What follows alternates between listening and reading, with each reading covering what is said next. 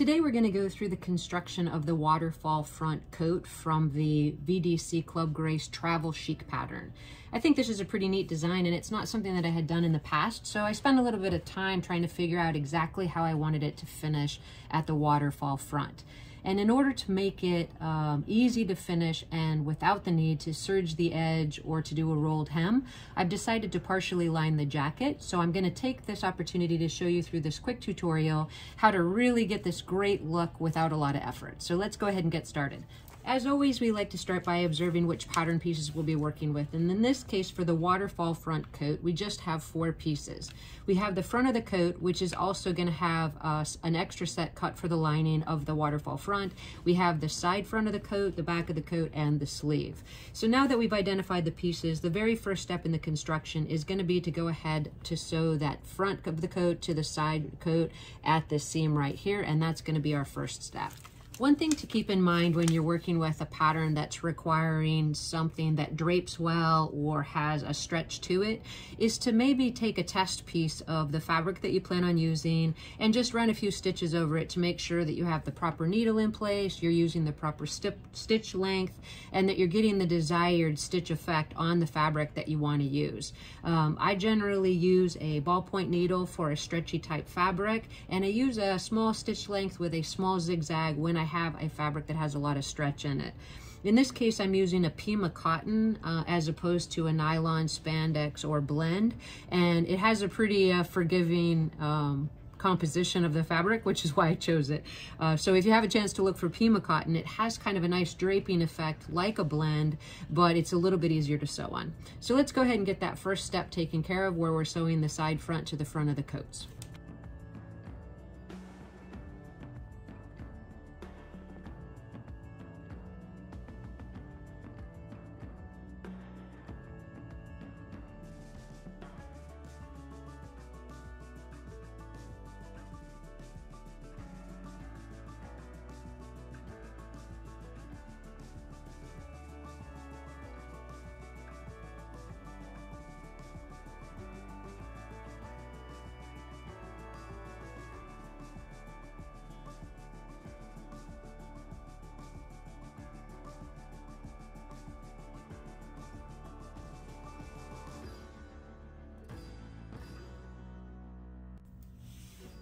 Perfect. So now if you're using a fabric that has any ability to take a press, you can press that seam allowance open.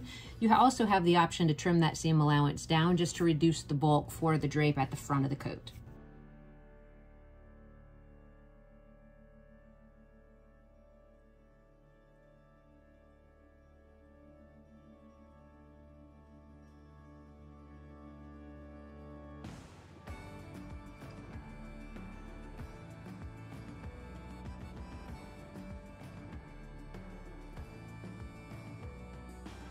With right sides together, you're going to put the front of the coat to the back of the coat, matching at the shoulder seams and then at the neck. So you're going to sew one straight stitch from one armhole opening across the back to the other armhole opening, and this will create that pivot that we see on this jacket design.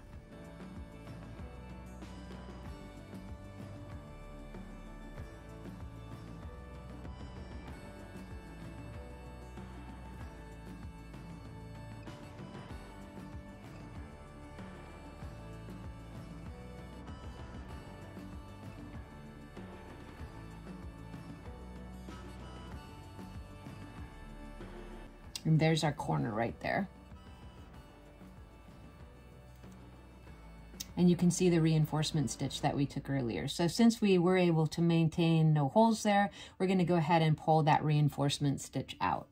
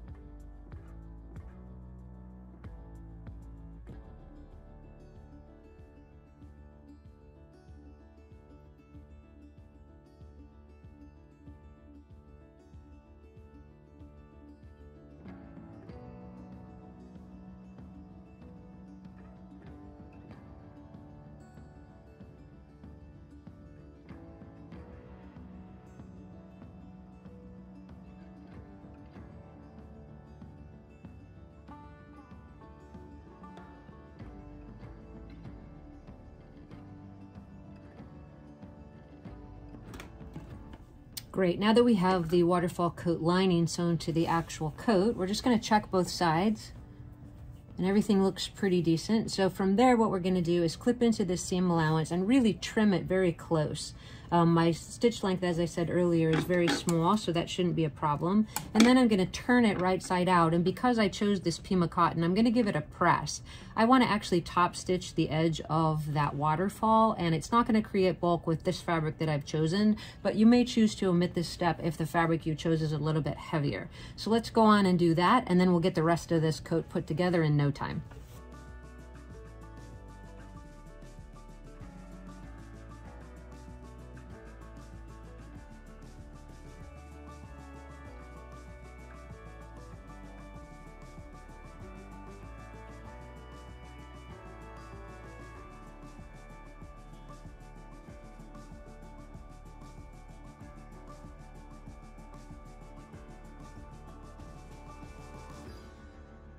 All right, well, the coat is really shaping up and we can kind of see how the waterfall is going to look on the front, and I'm really liking it so far.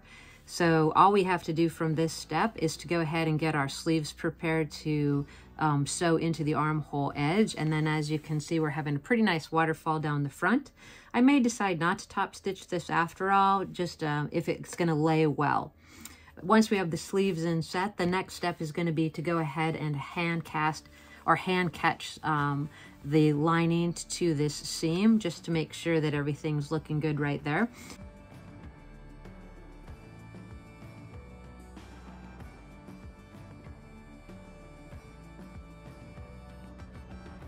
The next step is going to be just to get the sleeves ready. So all we're going to do is fold the edge of the sleeve up 1/4 of an inch, give it a press, and then take it over the sewing machine and sew that hem.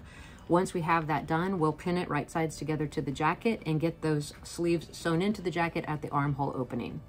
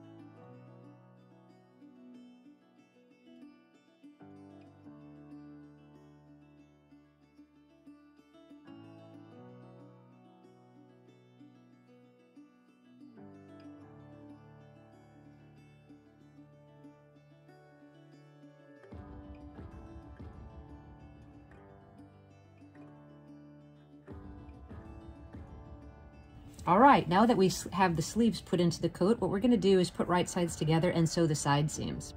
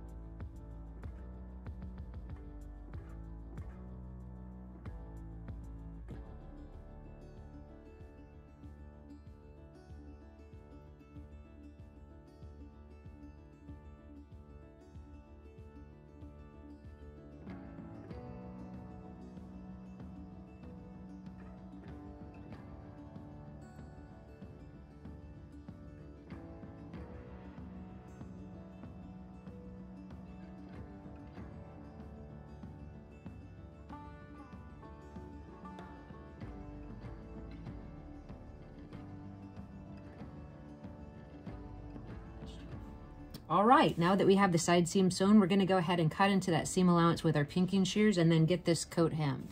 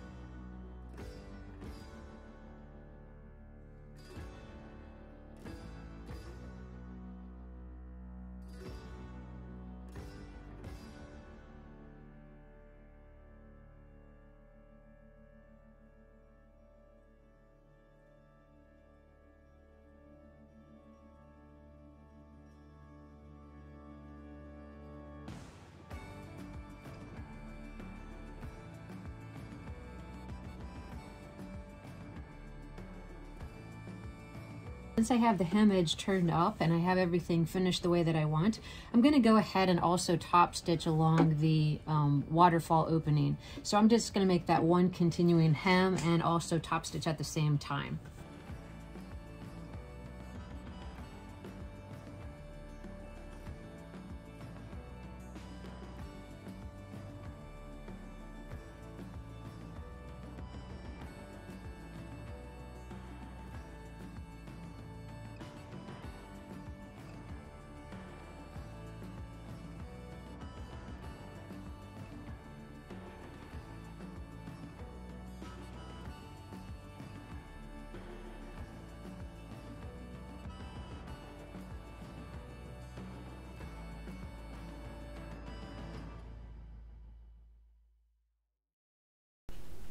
And here we have it, the completed travel chic coat from the Virtual Doll Convention Club Grace subscription program.